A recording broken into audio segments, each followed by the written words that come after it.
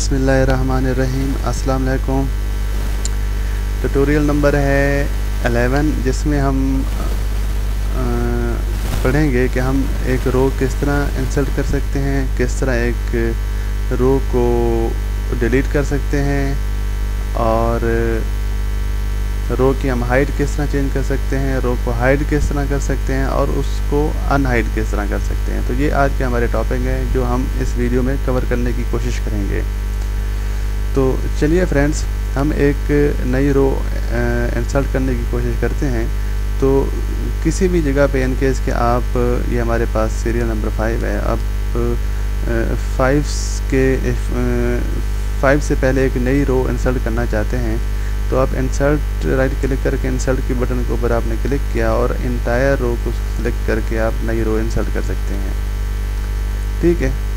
या इसका एक और भी तरीका है कि कंट्रोल और प्लस साइन, ये जो प्लस साइन है इसको आप क्लिक करें तो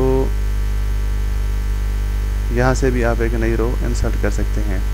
अब इन केस के आप इस रो को डिलीट करना चाहते हैं तो कंट्रोल और माइनस साइन को क्लिक करें। देखिए मैंने दोनों को सिलेक्ट किया हुआ है और माइनस साइन को मैंने क्लिक किया तो यहाँ पर डिलीट का एक हमारे पास डायलॉग बॉक्स आ गया है और इसको मैं इंटायर रो को क्लिक करके तो मेरे पास रो डिलीट हो गई है।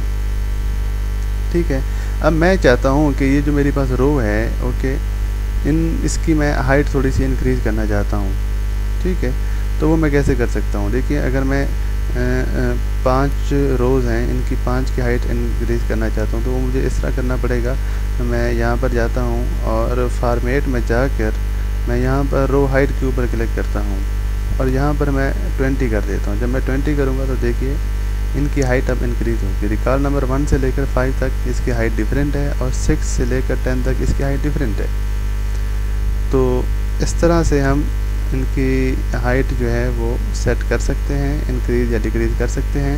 अब मैं चाहता हूँ कि मुझे वही ऑटो हाइट चाहिए तो मैं ऑटो के ऊपर क्लिक करूँगा तो वो मेरे पास बाय डिफ़ॉल्ट वही आ जाएगी। इसके अलावा था कि हम किसी रो को हाइड किस तरह कर सकते हैं। देखिए, मैं चाहता हूँ कि रो नंबर 1 से लेकर 5 तक ये रिकॉर्ड मेरे पास प्रिंट होना चाहिए। तो इसके लिए मुझे क्या करना पड़ेगा? मैं राइट क्लिक करता हूँ, ओके, और मैं चाहता हूँ कि मैं इसको हाइड करूँ।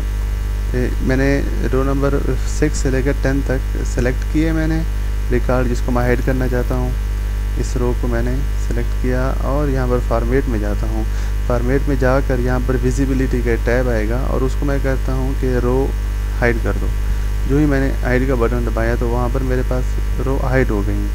तो यहाँ पर आप देखिएगा कि ये इधर जो आया हुआ है ये 5 रो नंबर ये 9 और 15 के दरमियान ये आपको कुछ जो है ना वो नज़र आया होगा, 2 तरह के लाइनें बनी हुई हैं। ठीक है ना। इससे पता चल रहा है कि कुछ यहाँ पर चीज़ हाइड है। ठीक है। तो उसको अनहाइड करने के लिए बिल्कुल वही तरीका, आप रो को अनहाइड करें और वो आ जाएगा। अगर अनहाइड नहीं हो रहा तो आप 15 से लेकर 9 तक इसको सेलेक्ट करें और फिर अनहाइड का बटन दबाएं और अनहाइड मुझे रोज़ चाहिए तो वो मेरे पास मेरा प्रीवियस रिकॉर्ड भी आ जाएगा।